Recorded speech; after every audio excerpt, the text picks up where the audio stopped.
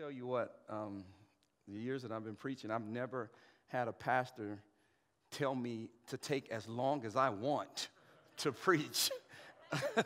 And your pastor told me that. He gave me that permission. Thank you all so much, Well Community Church. And Pastor Shad, a brother of mine, I thank God for you and the relationship that God is forming in our city, along with your pastor, Al. Let's pray. Father, thank you so much for this blessed privilege to gather together as saints, Lord God, to worship you together in one accord. Songs of worship, songs of adoration to you. Thank you for the worship. And Lord, now that as we get ready to open up your word, the truth of your word, that you, by your Spirit, will speak to our hearts to hear exactly what you want us to hear, Father God, so that our lives will become more like Jesus. Lord, have your way with me by way of your Spirit in Jesus' name. Amen. I just want to look at the Gospel of John, chapter 17, and just going to move around in that particular passage as the Lord has given it to me. But I want to speak from the subject of the importance of unity, the importance of unity from the Gospel of John, chapter 17, and we'll just look at different verses that the Lord has kind of put in my heart to share for this evening.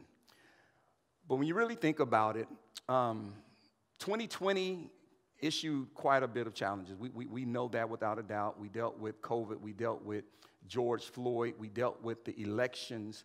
We dealt with a lot in 2020 that really caused much division, and not so much from the world, but the church. And, you know, as we look at 2020 and we look at all of the things that we had to experience and endure, what I really believe in my heart is that and it's biblical, because the Bible tells us that the love of many will grow cold, that lawlessness will abound, or lawlessness will increase. And if you're paying attention, these things are actually playing themselves out right now. Lawlessness is increasing. The love of many is growing cold. And we realize also that there will be a 7-year rule by the Antichrist. Satan will rule for 7 years.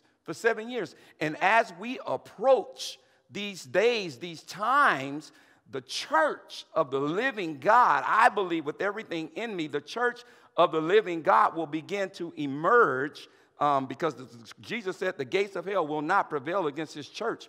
I believe that the church of the living God will emerge in the midst of all of the chaos. As a matter of fact, the darker it gets, the brighter our lights will shine to the glory of God. But as these things increase, it's burning in my spirit, it's burning in my heart that we as followers of Jesus Christ, the church, the called out ecclesia, the called out of God, need to be unified. We have to operate in unity. We have to operate. It's not an option for us to not operate in unity. And God is calling his church. He's calling his church. I do believe that the times are challenging. We're starting to find out now who's who. And you don't know gold is gold until you put it in fire. And I believe that the heat is being turned up. In the times in which we live, the fire, the heat is being turned up on those who say they are the church. Because everyone who says they're church may not be part of the church.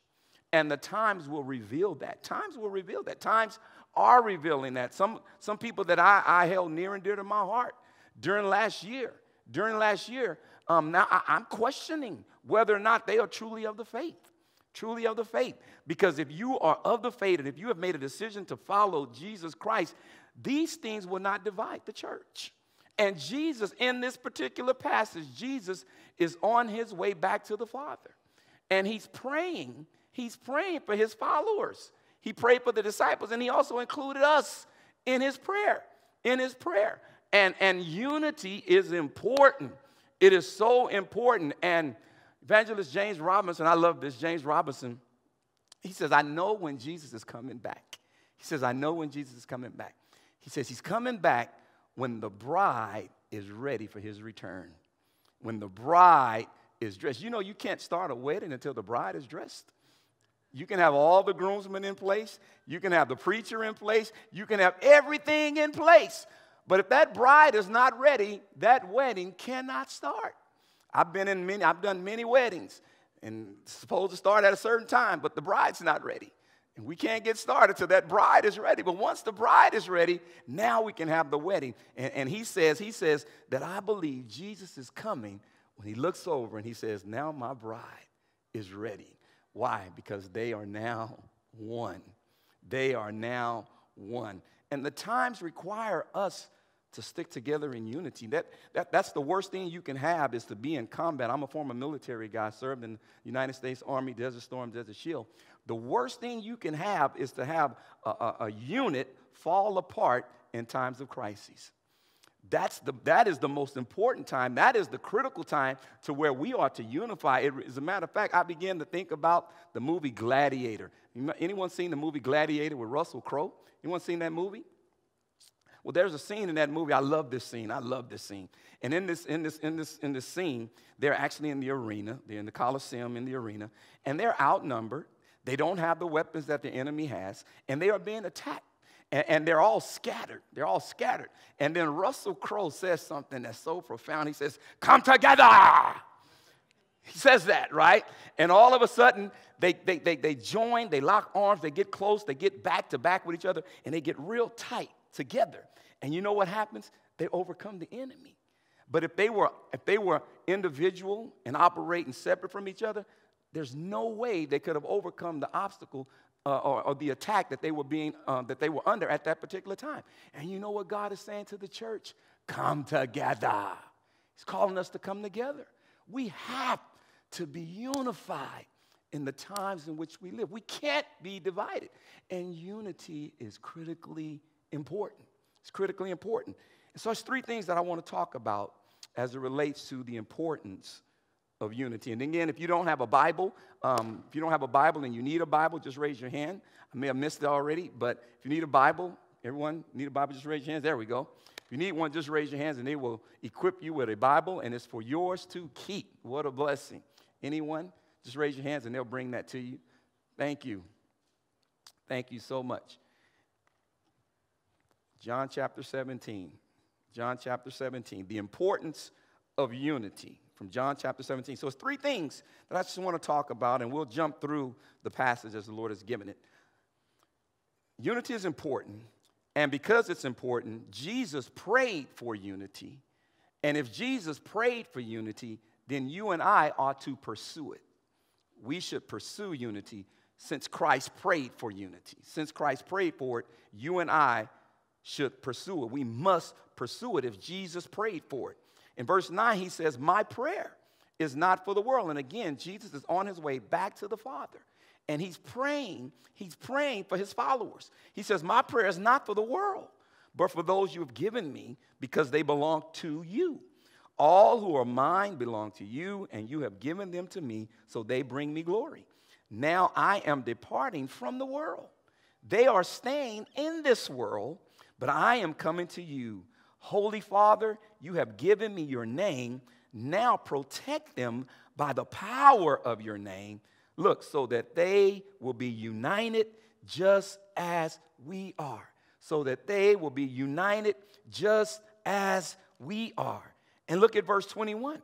Verse 21, he says, I pray that they will all be one, just as you and I are one, as you are in me, Father, and I am in you. Verse 22, I have given them the glory you gave me, so they may be one as we are one. I am in them, and you are in me. May they experience such perfect unity. Christ prayed that we would be one. And if he prayed it, we must pursue it. We must pursue it. Paul says in Ephesians chapter 4, Ephesians 4, 3 through 6, he says, look, make every effort, do everything you can to keep yourselves united in spirit. United in spirit, binding yourselves together with peace. For there is one body and one spirit, just as you have been called to one glorious hope for the future. There is one Lord, one faith, one baptism, and one God and Father who is over all and in all and living through all. He says, make every effort. Make every effort. Every effort. I am committed to unity in the church. I refuse to allow anything to cause division with my brothers and sisters in Christ. Nothing, nothing. And you and I have to have that mindset. We cannot allow anything to cause division in the church. And again, there are so many things that the world will throw at us, that causes division. Again, last year, I'm telling you, COVID-19 challenged the church. I'm speaking with Shad and Zach earlier. It's amazing. Sometimes I don't even know who's who anymore. We have people who have not shown back up post-COVID, and I don't know where they're at. I don't even know where they stand. And then, of course, the whole George Floyd thing just began to reveal true colors of who people really are, who they are, and the BLM movement and all these things that people began to attach themselves to that caused division. And then we had the election. And you've got Republican and you've got Democrat. And those things cause division. Can I be honest with you? I just need to be really, really honest with you. The scripture is so clear. It says a house divided cannot stand. Jesus said this, a house divided cannot stand. And we have a divided nation. America is a divided nation. It is a divided nation. And it's inevitable. It's not if we fail, it's a matter of when now. It's just a matter of when. But the church of the living God will stand together in unity. All else around us can crumble, but we will not be divided. He says, make every effort, is what Paul says. And Christ says, I pray that they will be one as we are, Father. Father, Son, Holy Spirit, one God, one triune God. And he's praying that the church would be one. Colossians 3:14-15 says, above all, clothe yourselves with love, which binds us all together in perfect harmony, and let the peace that comes from Christ rule in your hearts. For as members of one body, you are called to live in peace. Called to live in peace. 1 Peter 4:8. Above all, keep fervent in your love for one another, because love covers a multitude of sin. That's how we maintain unity, is our love for each other. We love each other unconditionally. Unconditional love for each other. There is nothing that you can do that will cause me to stop loving you or to separate myself from you. That's not real love. Real love goes to a cross. Real love hung on that cross. And it wasn't the nails that kept Jesus there, by the way. It was not the nails. It was his love for you and I, and his desire to make us one with him and the Father. And Christ prayed that we would be one. He prayed that you and I would be one. Therefore, we need to pursue it. We're not going to let anything divide us. The world can, but not the church. Not the church. There will be no divisions. No, not the church of the living God. No, you're my brother. You're my sister. And it goes beyond anything. There's nothing greater than the church of the living God. Do you not know we are the most powerful entity on planet Earth? When we come together in unity as one. And the times will manifest whether or not you are the church. You are the church. So Christ prayed for it. Therefore, we need to pursue it. The second thing, we must preserve and protect our peculiarity. Somebody say that word. Say peculiarity. It's one of those words you got to work on a little bit. But we must preserve and protect our peculiarity. Now, what do you mean by that? Now, look, again, verse 9, Jesus says this. He says, look, my prayer is not for the world, but for those you have given me, because they belong to you, right? That's the church. We are the church. We belong to Christ. We have been separated from the world, and we belong to Jesus Christ. Amen? Amen? Listen, okay, let me just go ahead and say this now. I am a gospel preacher. I love to hear feedback. I love for you to say amen. It's okay to say amen. All right? I'll preach hard if y'all say amen. But he says, look, you have given, though for those you have given me, because they belong to you, all who are mine belong to you, and you have given them to me, so they bring me glory. They bring me glory. Now watch what he says. He says, now I am departing from the world, verse 11. They are staying in this world, but I'm coming to you, Holy Father. Christ is going back to the Father. You have given me your name. Now protect them by the power of your name, so that they will be united just as we are. During my time here, I protected them by the power of the name you gave me. We're talking about preserving and protecting our peculiarity. Now, what do you mean by that? Now, Christ says, the name, Father, that you gave me. Well, what does Jesus mean by that name? What does he mean by the name? Well, in John chapter 8, Jesus has a conversation with religious leaders, and the conversation kind of ended on this note. Jesus says, before Abraham was born, I am. He says, before Abraham was born, I am. Now, you just can't make that kind of statement as a Jewish man during this particular time. You can't make that kind of statement. As a matter of fact, the scripture says they took up stones to kill him. They took up stones to kill him. And for anyone that ever tries to deny Jesus Christ, that is a great passage of scripture that you could use to just help them understand that Jesus Christ indeed was God in the flesh, because Jesus himself said, I am. Before Abraham was born, I am. And the scripture says they took up stones to kill him. And so anyone who tries to deny the deity of Jesus Christ, you can go right to this verse and just tell them to answer the one question. Tell them to just answer the one question. Why were they trying to kill him then? Why did they take up stones? Why did they take up stones? Because Jesus himself was declaring himself to be God. You can't just say, I am. You can't make that statement. And what that statement did, it takes us all the way back to Exodus chapter 3, to the burning bush experience. And you had Moses at the burning bush. And God says, Moses, I need you to go down and tell Pharaoh to let my people go. Let my people go. And Moses says, okay, God, I'll do that. I'll do that. But if they ask me, when they ask me, what is your God's name, what am I to tell them? And God told Moses, tell them, I am that I am. The name. Now watch the peculiarity. He says, you've given me your name. Now protect them by the power of your name. And when I'm talking about preserving and protecting our peculiarity, is that now we operate under the power of the I am. Of the I am.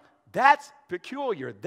And we need to preserve that. And now, what do you mean by that, Stuart? What do you mean by that? See, we live in an age, we live in a time where people are giving up their name and who we are in Christ and our peculiarity in Christ, and we're giving that up and embracing worldly names.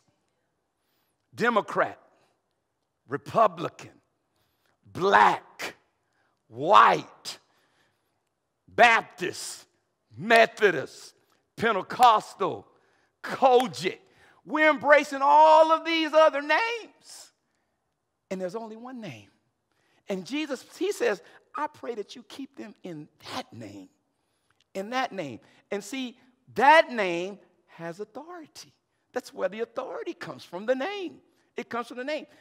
Peter says it like this: you are a chosen race, peculiar people, right?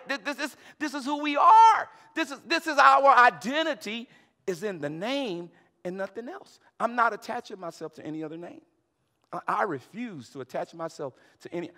I am a Christian, and that's it. I'm a follower of Jesus Christ. And you know, when he comes back, he's not coming back for Pentecostals. He's not coming back for a Church of God and Christ and Presbyterians. He's not coming back. He's coming back for his church. He is coming back for his church. And what happens, see, what happens when we forfeit the name and operate under the I am, and I'm telling you all, that is so powerful to know that Jesus has asked God to protect them by the power of the name, and then we embrace some other name, then we subject ourselves with everything that goes with it. And people talk about privilege. That's a word that came up a lot last year, a word that still comes up on a regular basis, right? You hear there's white privilege or there's black privilege or whatever kind of privilege you want to call it. But can I be honest with you? If you have the name, you have kingdom privilege. Somebody ought to say amen right there. You have kingdom privilege. So I could care less. I could care less about whatever systems that you say are in place. I don't care. Do you not know there have always been systemic issues? There was systemic issues when God's children were in Egypt. There was a system problem. It was a systemic problem. God doesn't care about systems. He is the I am. And when we begin to operate under the name of the I am, God breaks chains. God sets his people free. And I am not subjecting myself to a worldly name when I operate under the name of the I am. And that gives me authority and that gives me power. Amen. Amen. No, I'm not giving that up. Not giving that up because of the name. He says, and I pray, and he says, I've kept them by the name that you gave me, the name that you gave me. And see, when you have that kind of attitude, when one has that kind of attitude, and when one understands who they are and whose they are, now we begin to live. Now we begin to operate in the authority that God already ordained for us to have. That he already ordained for us to have. I'm so excited to be a child of God. Do you not know children of the Most High God who operate in the authority of God? We have the authority of God, and we can walk into any situation, and things have to change. They have to change because of who we are. But if I forfeit that name, if I give that up, then I subject myself to everything that goes with whatever else that is, and there's no authority. But as long as I maintain the name, everything that God has for me, I will get because that's what God wants me to have. And there's no one or nothing that can hinder that or stop that because of the name. And we must preserve that. We must preserve our peculiarity. But then look what he says. He goes on, he says in verse 13, now, verse 12, he says, during my time here, I protected them by the power of the name you gave me. I guarded them so that not one was lost except the one headed for destruction, as the scriptures foretold. We know that was Judas. He says, now I'm coming to you. I told them many things while I was with them in this world. Watch this. So they would be filled with my joy. Filled with my joy. And where does this joy come? This joy comes from our salvation experience. This comes from our salvation experience. The fact that God has given us salvation. He saved you and I. Therefore, we have joy. And it doesn't matter what happens on this. It really doesn't matter. The joy that we have, God has given us that by way of salvation. And you ought to, anytime somebody starts talking about salvation, the saint ought to get excited. Anytime we begin talking about, anytime you hear that word salvation, you ought to be excited. You ought to be super excited anytime you hear the word salvation. Why? God saved us. God delivered us. And it was by grace. It was nothing on our own. God did that for us. And he chose us in him before the foundation of the world. You ought to always be excited about your salvation. And he says, look, that they will be filled with my joy. With my joy. I have given them your word. Look, and the world hates them because they do not belong to the world. Again, peculiarity. We don't belong in this world. When we begin to look like the world, now we've forfeited and we're giving up our peculiarity. We're giving up ground. And we start to look like the world. The world should hate us. We don't belong here. They do not belong to the world, is what he says. Just as I do not belong to the world. Verse 15. Now he says, I'm not asking you to take them out of the world, but to keep them safe from the evil one. Now Christ left, he's saying he left the 11 there. He's going back to the Father, left them here in the world, and he's saying protect them from the evil one. Now you and I need to understand something. 1 John 5 says that the whole world lies under the power of the evil one. The whole world. The whole world. And when we begin to look at, again, the systems of the world and all of these different things that people in high places and positions of power and all of these things, Satan controls this. And we're moving towards his rule. He is going to rule 7 years. And I believe this with everything in me. See, we get caught up in politics and all of these things. Let me tell you something. If Jesus wanted to overthrow the government, he would have done so when he came. He would have done so. Jesus, all he had to do was speak the word, and it would have been over with. But he didn't come for that. Now, the next time he comes, he's going to establish his rule. There will be a 1,000-year millennial reign. Satan's going to rule for 7 years, and then Christ will set up shop, and he is going to rule the world. One government under the banner of Jesus Christ. So he didn't come to do that the first time. And we spent so much time. We spend so much time talking about the government and all of these different things. And listen, these things have to exist. They're going to be here until Christ comes. Until Christ comes. But when Christ comes, things will change. But the whole world lies under the power of the evil one. And he says, I'm not taking you out of the world. He didn't. Not now, not now. And so we're still here. We're in the world, but not of the world. In the world, but not of the world. And he says, make them holy. Make them holy by your truth. Holy means set apart. We're sanctified. We're set apart. We're called out. Come from among them and be separate. We do not belong to this world. Make them holy by your truth. Teach them your word, which is truth. The Bible is the word of God. It is truth. Now, again, society and the times in which we live, people are coming up with their own truth. They're coming up with their own. They'll just come up with their own truth. Their own truth apart from, and if it's not the word of God, we know that it is not the truth. And he says, just as you sent me into the world, I am sending them into the world. And I give myself as a holy sacrifice for them so they can be made holy by your truth. Now, Christ gave himself up. He died for you and I to be set apart. We're talking about peculiarity. Jesus Christ sacrificed his life in order for you and I to be set apart and not like this world. So why will we go and subject ourselves again to the world when Christ has sacrificed his life to set us free? To set us free. Why? Why? He says, I've given myself a holy sacrifice for them so they can be made holy, set apart by your truth. I am praying. Oh, this is the part I love because I get happy right here because now he's talking about us, you all. He says, I am praying, verse 20, not only for these disciples, but also for all who will ever believe in me through their message. Guess what? That's us. That's us.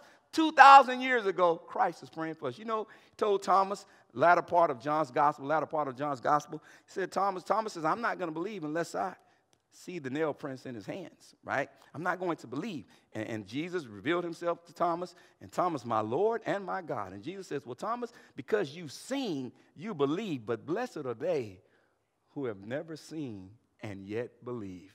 He's talking about you and I. Just like right here, I'm praying not only for these, but also for all who will ever believe in me through their message. And then look, verse 22, he says, I have given them the glory you gave me.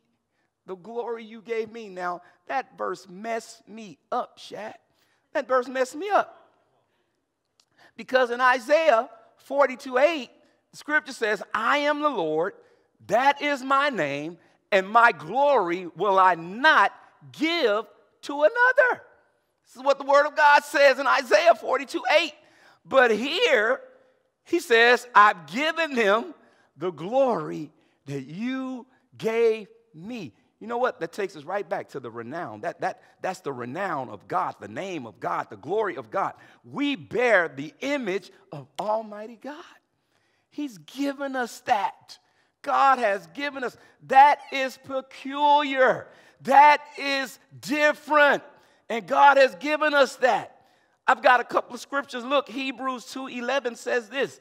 So now Jesus and the ones he makes holy have the same Father.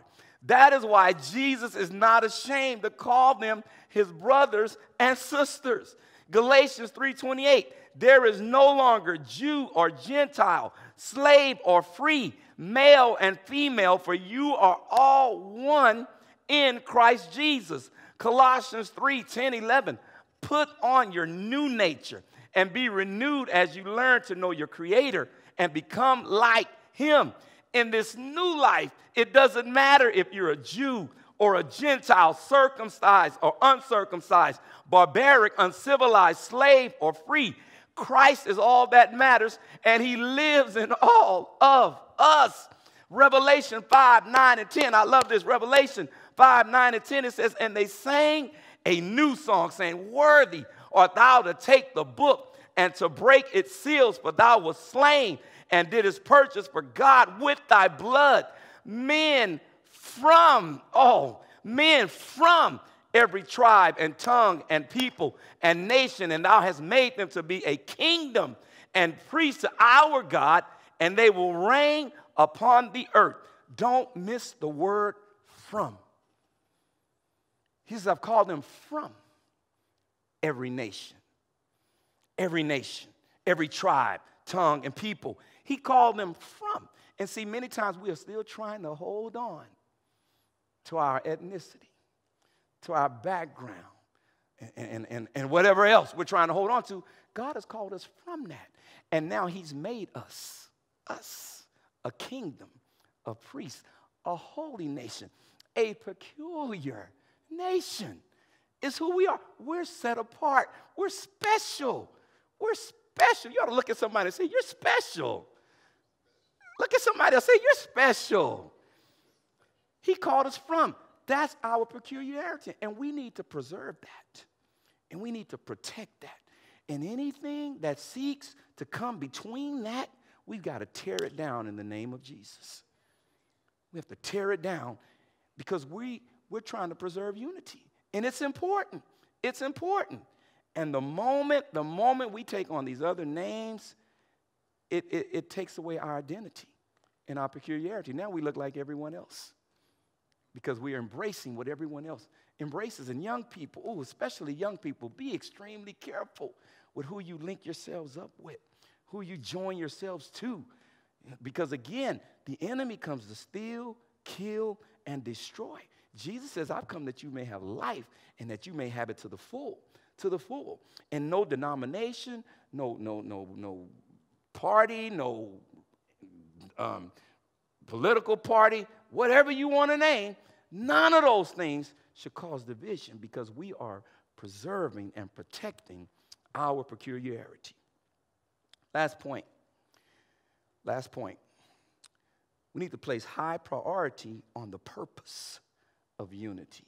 We need to place a high priority on the purpose of unity. What's the purpose? What's the purpose? Look right there in verse 21. Jesus says, I pray that they will all be one, just as you and I are one, as you are in me, Father, and I am in you. And may they be in us, so that the world will believe you sent me. It's the purpose, that the world will believe you sent me. Verse 22, I have given them the glory you gave me, so they may be one as we are one. I am in them, and you are in me. May they experience such perfect unity, here it is again, that the world will know that you sent me and that you love them as much as you love me. What's the purpose? So that the world will know that Jesus came. That's why it's important that we maintain unity, that the world will know that Jesus came. You know, someone's salvation hinges on our unity. When they see us operate together as one, they can actually be saved. Never thought about it like that.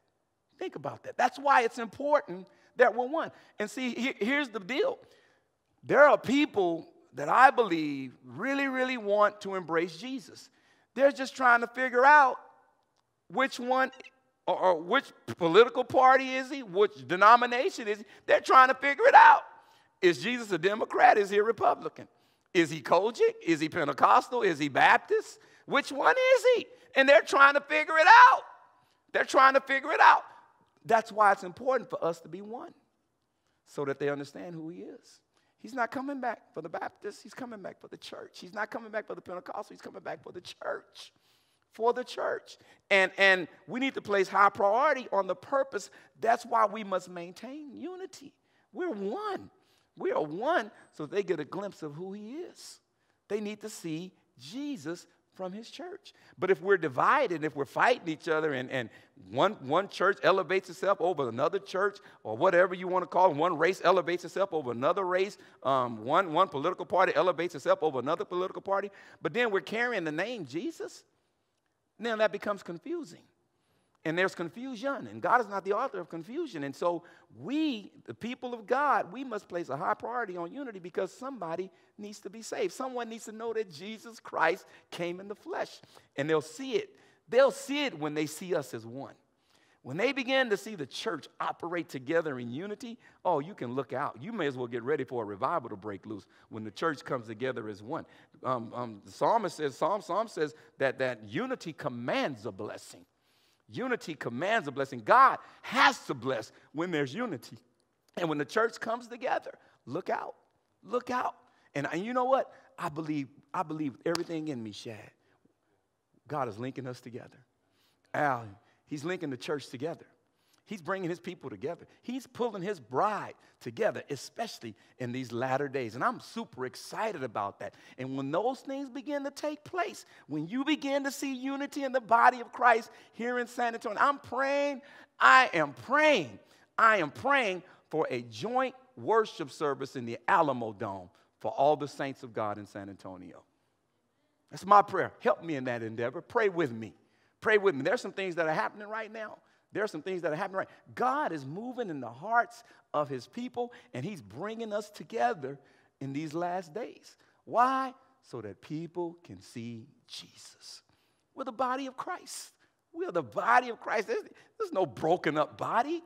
There's no broken up body. There's one body. There's one church. And as we come together, people will begin to get saved. John 13:35 says, by this all men will know that you are my disciples if you have love for one another.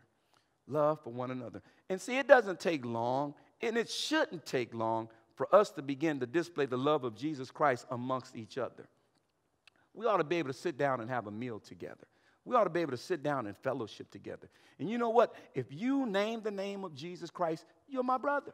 If you name the name of Jesus Christ and you believe Jesus Christ is your personal Savior, you're my sister. And we're not going backwards. Thank you, Holy Spirit. We're not going backwards. We're going forward. I need y'all to hear my heart on this. We are not going backwards. There are a lot of things that happened in the past. A lot of things that happened in the past. But you know what? Shad, you didn't do that to me. You've been my brother ever since I met you. And you've done nothing but love me. And you've embraced me as a brother. And I'm not going to hold anybody hostage for something in the past. And that's wrong. And when people begin to make apologies and say all these things, Al, you've never done anything wrong to me. You've done nothing but love me. From the time we met and we broke bread together and we fellowship with each other and we love each other, and that's enough. And we go forward, not looking backwards. I'm not looking back. I'm not looking back. That's the past. But we have to look ahead because Jesus is coming back. And he's coming back for his church. Coming back for his church. By this will all men know that you're my disciples when you have love one for another. 1 John 4:11-12 says, dear friends, since God loved us that much, we surely ought to love each other. No one has ever seen God. But if we love each other, God lives in us, and his love is brought to full expression in us. They'll see him. They'll see Jesus when we're one. They'll see Jesus when we operate in unity, when we operate as one. They'll get a chance to see Jesus and say, I want that Jesus. I want to know him. There's something special about you all. There's something peculiar about you all. And it's Jesus Christ. He says, I've given them your glory. I've given them your glory. We have the glory of Christ resting on us, the name above all names. And we're peculiar. We've been set apart. And Christ prayed that we would be one so that people will get a glimpse of who he is. The importance of unity. It's important that we remain one. Father, thank you for the blessed privilege to study your word, to share your word. to receive your word. And Lord, you are calling out your church. It's not a building. It's not a denomination. But it's a people that have been set apart, operating under the great I am. You called us to be salt and light. Jesus prayed, I'm not taking them out of the world, but you left us here so that people will know what Jesus looks like by his church, the body of Christ. And Lord, help us value unity. Help us place a high priority on unity because it is critically important, especially in the times in which we live. There's so much division in our world. May your church be one. In Jesus' name, amen.